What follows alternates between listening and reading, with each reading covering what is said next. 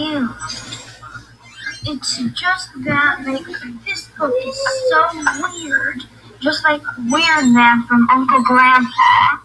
Hey, Danny, if I were you, I'd go back to class. It's 8 a.m. School already started.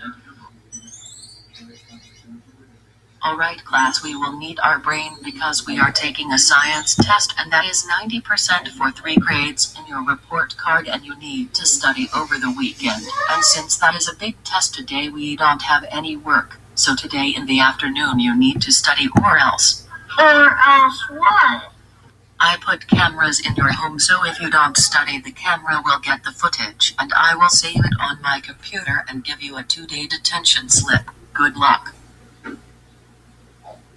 Oh gosh, you guys, this is serious. We need a good idea to pass this test. You guys, I have a great idea. And what would that be? Alright, the plan is... Wait. Sorry to be cutting in your sentence, but why are we in the school's basement? Or, we are in the basement because other people will know if we were out there in the locker room.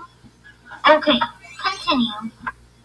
Okay, the plan is we jump out the locker room's window, then we run to the dollar store, then we ask for a disguise.